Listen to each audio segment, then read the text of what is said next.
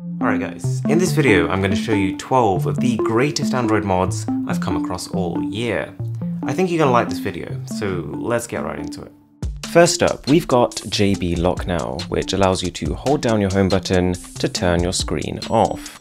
Pretty useful if your device is on a table or just in an awkward position, and you don't need to root your phone to use this. Volume control is a handy little bar that hides just above your navigation keys, and when you use it, it adjusts overall volume, not just notification volume, not just media volume, all of it. To me, this is better than the way Android traditionally handles volume. If you're watching a video on low volume, you'd probably also want any message notifications to also be on low volume. Substratum is a powerful customization tool, but one that would normally need your phone to be rooted. But there is a workaround called Andromeda, which I've used on my Note 9 to get it working without this. And I gotta say, the flexibility it gives you over the way your device looks is a lot of fun.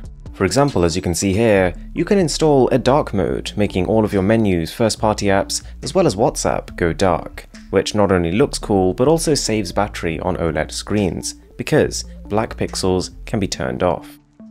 Frost is a really interesting new way to use Facebook. As you can see, I've got a dark mode running on the phone now, but really that's only scratching the surface of the customization on offer here. The app also automatically removes irrelevant and sponsored posts and allows you to download videos directly. We've actually seen quite a few different applications like this, but Battery Dash is my #1 go-to battery indicator. Once enabled, it creates a little notch in a design of your choice at the top of your display, which shows your battery percentage. And the benefit of that, as opposed to having it in your status bar, is that it can display across any application, as well as change color to indicate when you reach certain percentages.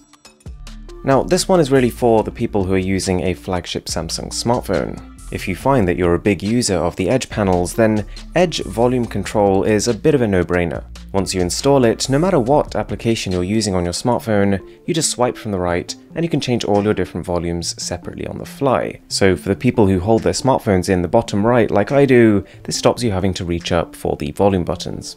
AutoPHI is brilliant, one of my favorites on this list.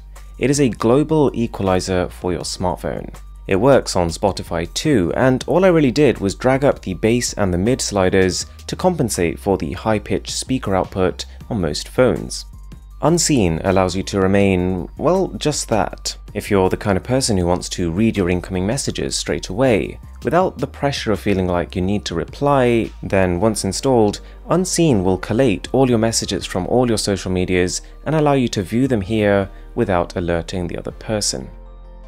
As someone who loves to work quickly and get things done on time, I really appreciated Talk Faster. It's a plugin for WhatsApp that allows you to adjust the speed at which voice messages play back. All you need to do when someone sends you a voice message is hit the share button and then share it with the application. And this little pop-up will appear which allows you to play it faster or even slower, and with the option to skip silences. For those of you who aren't massive fans of Google Assistant, this mod is a way to get some slightly different functionality out of it. Once enabled, it allows you to remap that action that would have previously brought up the Google Assistant to quite a few other different things. For example, you could make it turn the flashlight on, or you could use it as a shortcut to open up any one of the applications installed on your phone. Touch bar is something that I could only get working on about 50% of the phones I tried it on, but when it works, it's quite a neat solution to making a lot of the commands that are normally at the top of the screen much more reachable. It's inspired by the MacBook Pro touch bar, which means you've got volume, you've got brightness, you've got all your quick settings as well, things like airplane mode as well as cellular data. Then we've got AutoPHI, a way to get your smartphone to read out notifications for you. It's pretty handy if you're trying to watch a video or listen to music while at the same time making sure you're keeping up to date. Gmail says, Arun Mani, testing the new AutoPHI mod for Android. What I would say though is that whilst it's great at reading out short WhatsApp messages, it's slightly less efficient when it comes to Amazon order receipts that might come to your email, but you can set it up accordingly. Alright guys, really appreciate you watching till the end. If you are new to the channel, as always, would mean a lot to me if you could smash that subscribe button. My name is Aaron, this is Mr. Who's the Boss, and I'll catch you in the next one.